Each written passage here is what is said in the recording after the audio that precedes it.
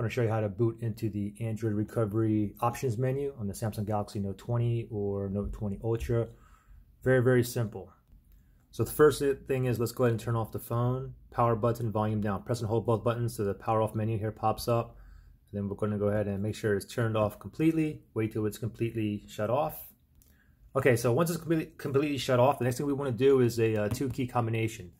It's going to be the power side button and the volume up. Okay, so we're going to press the phone is off, so volume up, power button. Ready? 1, 2, 3. Press and hold both buttons. Do not let go until we are actually in the Android recovery menu. I'm still holding on both buttons here. I'm not going to let go. Volume up, power button, still holding. There we go. We're in the Android recovery menu.